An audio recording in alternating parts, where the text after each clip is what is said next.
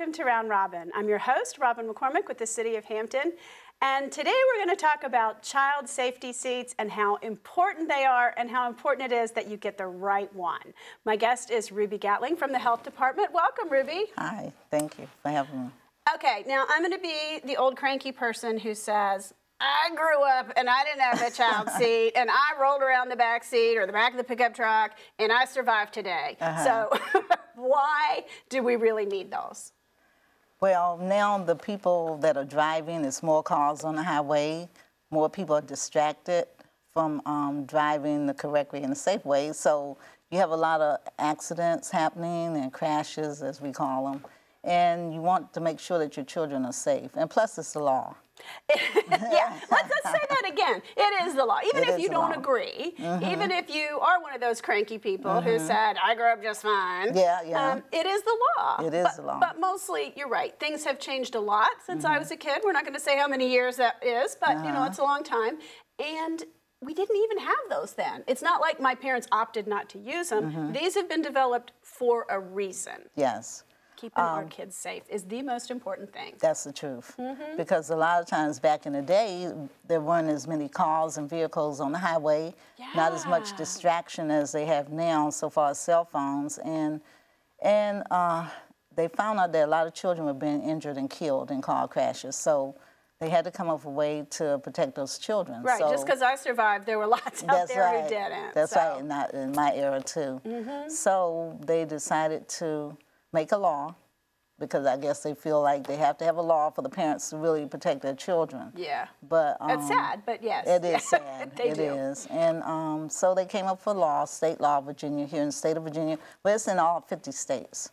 They all have their own safety seat law that says you have to buckle your children up from infants all the way up to a certain age limit. Now, one of the challenges is these things have evolved over time. Yes. So the ones that existed 30 years ago or 20 years ago or 10 years ago don't offer the same level. I mean, I can look at this. This is a Cadillac. Yes, this is different than what I put my kids in. So one of the things you want people to do is turn in those old ones. Don't reuse them, right? Yes, we do. And with Drive Safe, Tidewater, Virginia AAA, and Walmart, we are doing a old, used, bought, and abused child safety seat program during the month of February, where Walmart offers a $5 gift certificate to every seat that you bring in, but they only limit it to 2 seats at a time. Right, okay. So you get, well, if you bring in 2, you get $10 in the gift certificate, which is great because we're getting rid of the old seats that have sat around in people's garages and all. And I always say, if you have a brand new baby, get a brand new seat for your child. Okay, those are expensive though, Yes, Ruby. Like I kept mine for a long time and I think I handed it down to somebody. But you're saying you really shouldn't do that, No, right? you shouldn't. No, you now, should not. if you know the person and you know how old the seat is and you know it's not been in a crash, maybe. But even so, even in a 5-year period, this technology changes. It does, and the seats now have an expiration date, believe it or not. Oh, no They way, expire, really? yes. Wow. Some of them go from 6 to 7 years, but it just depends on the manufacturer, and most of them have it written on the seat themselves at, you know, the expiration date. So parents should be aware that if you buy a car seat, that it does expire, just like food, you know, expires and stuff. So you want to make sure that you don't use a seat that's been expired. So even really, me handing it down to kid number 2, which of course I did at the time, they were 5 years apart. It could have expired. Well, it didn't back then, but now it could. So you really are saying new baby, new seat. New baby, new seat. Yeah. That's hard. Yeah. Okay. So these things are a little pricey. They are. Are there any programs to help people who can't afford them? Because, I mean, you know, nowadays you almost need 2. You need 1 in each car. Yes. If one person's doing drop-off and, you know, this other spouse is doing pickup or need it on Saturday. And you kind of don't want to move them back and forth so much. We have a program through the Virginia Department of Health that offers a free child safety seat to eligible parents and families. So if you are eligible and you meet our criteria. And that's an income criteria. That's an income criteria. Okay. Or if you're on any of the public assistance programs, you automatically qualify for the program.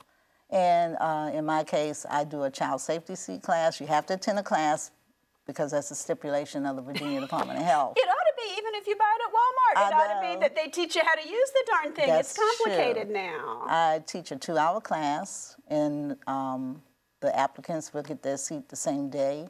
And then I actually take them out to their car and have them install the vehicle, the car seat in their vehicle, and then I will come out and check their seats for them, make sure they're installing it. And also make corrections and kind of tell them what they did wrong, even though they sat through the class. Some of them still, yeah, it's different when you do it yourself. You're like, and you forget stuff and all that. But it is a lot more, it used to be, okay, the early ones, you just kind of threw a seatbelt across them. And that's what held them in. And now, it's just a lot more pieces. It is. And it changes, right? This one can be rear-facing for infants, and then you turn it around. So you need to remember what you learned, that's right. whatever it is, 6 months later, 9 months later, when you have to turn the thing around and use it differently. A lot of people start out with the infant seat being the main seat for the baby because it's smaller and it's easy to pick up and it's carry. Portable. You don't have to wake them up and take them out. But I always like to tell the parents, when you get an infant carrier, always make sure that when your baby's head gets about 1 inch or 2 near the top portion of the infant seat, to graduate them to the convertible seat rear-facing until they are 2 years of age, or they outgrow the limit of the seat, whichever one comes first. So a lot of parents don't know it because I see a lot of them carrying those little infant carriers and the baby feet are hanging over the edge, which they think is, oh, my baby's outgrowing the seat because their feet is over the edge, but when in actuality it's where their head is. The feet aren't going to be what hurts them in a crash. No, it's their head. Absolutely. And when their head gets about 1 inch or 2 near the top portion of the infant seat, you don't want to wait until it's way up at the top because in the event of a car crash, what happens, the car seat rear-facing slips back, kind of bounces down, then it flips up. And when it slips down, your baby's slipping backwards. Right. So it's putting them, when it comes back up, out of the safety of the child safety seat. So you want to make sure that your baby remains inside the safety seat, even if they move a little bit, which all people do in the event of a crash, that they don't come out of the car seat and end up with head, neck, and spine injuries, which sometimes can be devastating for a child. It can either paralyze them or even kill them, even in a low 25-mile-per-hour crash. So even if they're in a car seat, if the car seat's not in correctly, if the child is not in the car seat correctly, they can be injured or killed. Wow. So you want to make sure that you're buckling your child in the car seat the correct way. And it's getting wintertime now, just to mention that. And a lot of people put their kids in the car seat with all these bulky jackets and all, but you need to take them out of the bulky jackets, the little snowsuit for the infants and all, and put the harness straps, which are these, as close to your baby's body as possible. And then you can wrap all the blankets and stuff around them. Then you put piled stuff on top after. Yes. I would not have thought of that. I remember having to loosen the straps, though, when they were wearing something bulky. And you're saying that's not the best way to do it. That's not the best way to do it. It's better to take them out. But it's buckle hard. them in. It is. I almost feel like, geez, you should just stay home with your kids and not go anywhere. It's just a complicated process. And you really should make sure the harness straps, which is this what I mentioned before, are as snug against your baby as possible. So you're going to use your finger, your forefinger, and your little thumb, and kind of pinch way up here on their collarbone to see if you can pinch it. As long as you don't pinch it together, they have space. So a lot of parents are worried about that, or they think they have to have them in there real tight. I'm going to choke them or whatever. Yes, and then the harness retainer clip, which is this piece right here, that slides up even with the armpits. So okay, so what other tips do you have? So even with the armpits, and you want to pinch it, but not all the way. But not all the way. Okay. And don't put anything underneath the baby's back or butt to make the baby fit the seat.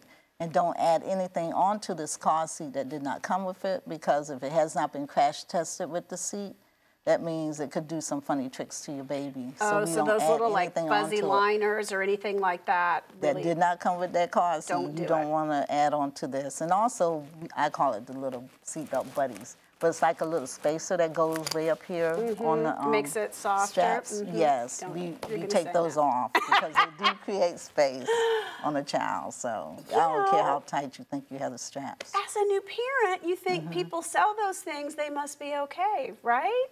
Not right. No, not right. Manufacturers sell their products. So, but with the car seat, every car seat that we get through the Virginia Department of Health, or anyone that's in the market, that's in the store, crash tested with whatever product it has on there. The only thing we just don't like the little spacers on the harness straps, because it does create space. Well, right. If you're spacing right here for softness, there's space all over that puts it a little further away and gives you more movement. More movement, yeah, and you can be ejected out of a crash. Okay. What else? Always in the back seat. All children should ride in the back seat up until they're 13 years of age, because I've had parents ask me, oh, when can my child sit up front? And I always say in the back seat until they're 13. And then if they sit up front, they should sit back away from the airbag in case it deploys. Don't lean forward into it, like leaning down to bend, pick up something off the floor. Just sit back and just stay away from the airbag, because they do come out like 200. They're made for a big guy, really. That's the problem. Even for people like you and me, they're made for big guys to save them. So it would. But the seatbelt and the airbag works together. They don't work like if, oh, I can just sit in the front and expect the airbag to protect me. It won't. So yeah, and I always tell my class, I said, well, it's like having 3 crashes in one. If you hit something, and this is like happens in split seconds. So if you hit something, an object, your car is going to stop, but you're going to keep going at whatever speed that vehicle was going. Okay. And when you hit something and stop, your organs, internal organs, are still going there, hitting against the skeletal bone and breaking up. Sometimes you can bleed to death and not even realize that you're bleeding on the inside. Inside. Oh, yeah. geez. So that's what I meant by the 3 crashes in one. So the seatbelt, you want to make sure that you're wearing your seatbelt to help protect and keep you in place, so that hopefully you won't have those injuries. Okay. All right. You're scaring us now, Ruby. Yeah. We're ready. So just as a reminder, you've got this roundup going during the month of February. If you have an expired car seat, which we now know exists, you can take it to where? The old, used, bought, and abused child safety seats you can drop off at any Walmart super centers that have that selection of accepting them, any AAA offices in Hampton Roads. And sometimes I take them at the health department too, but I just don't have the space. But if you go to those locations, you can get your $5. Yeah, that's helpful. Yeah. Okay, so we're going to get rid of the old one. We're going to get a new one. New baby, new car seat. New baby, new car seat. And they are expensive. If you need help with that, contact the health department, see if you qualify for some financial assistance. And the great thing is, with the car seat comes Ruby and a class on how to use the darn thing, how to get it installed right, how to get the kid in it right, and make all of us feel a little less worried. Yeah, if you know what you're doing, it's just one less thing to worry about. And there's so many things to worry about when you're a new parent. Let's let this one rest. And also, the Hampton Health Department is a permanent fit station, so I do it by appointments only. I am a NHTSA child passenger safety technician, so I check anybody's car seats to make sure they're installed in their car the correct way. So you just need to call and make an appointment with me, and I will be glad to come out and check your seat and give you a little tiny mini lesson in how to install that baby in your car seat as well. I don't just install even people who don't income qualify for the assistance can get you to give them a quick lesson and check to see if they're doing it right. Yes, and they are also welcome to sit in on my classes if they would like to. They don't have to just get a seat from me. They can just sit in just for the information for themselves on how to keep their babies. New parents should do that. You know, there's nothing scarier than leaving the hospital with this little bundle of joy and going, holy cow, is this right? You know, you want to know that you have it down. And Peninsula Health Department also has a child safety seat program. Okay. Same program I do. So so either in Hampton or maybe you work in Newport News and Newport News is closer, you can go to either one. Well, I don't know if they have a technician aboard in Newport News, but I know Hampton does. We know we do right here in Hampton. Ruby's here. Come see her. Okay, thank you very much, Ruby. You're welcome. And just to recap, these things are very technical and sophisticated and constantly changing to be safer for your child. So remember, new baby, new car seat, and call the health department, make an appointment, make sure you're installing it correctly and you're putting the infant or child in there correctly. We want your kids to be safe, just as you do. Thanks so much for watching.